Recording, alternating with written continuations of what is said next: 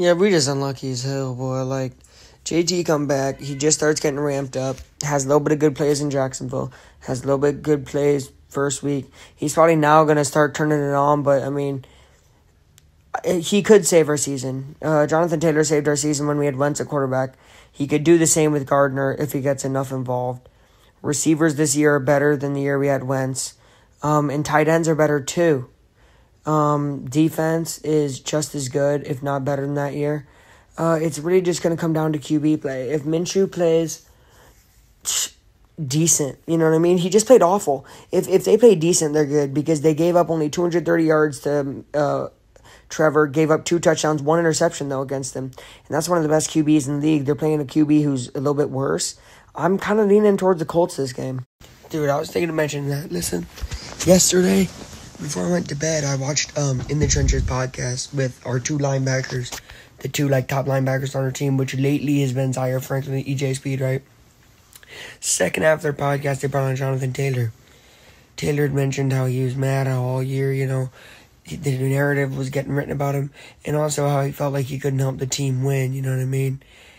And he seems so confident on the show, bro, that he's about to have a big game. And sure, it might be 75 yards, but I feel like he's scoring a touchdown at least. He's getting 75. I think Moss is having a good game, and I think we're running the crap out the ball. I think the Colts win by field goal.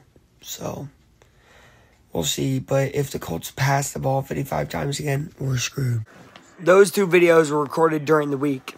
That one that you just saw was yesterday morning, Friday morning, basically. And then the other one was basically the day after the game, which is Monday. Back on that Monday video, the first one you saw, I thought it was going to be P.J. Walker. It's looking like it's going to be Deshaun Watson. Does this change how I see the game? No, not at all. Almost a one-handed catch. Let's mute these guys. Listen, it comes down to 3 things in this Colts-Browns game, and I mentioned it over the time in those videos. It comes down to 3 main things, in my opinion. Holding the line, and that means on either side of the ball. Who is going to win that battle? Can the Colts offensive line give Minshew enough time, if the Colts are running, right, to go? And it's just so weird because I don't know what the game plan is going to be, but I am putting my heart in Shane Steichen's hands, and I am believing all the way that he's going to do the right thing.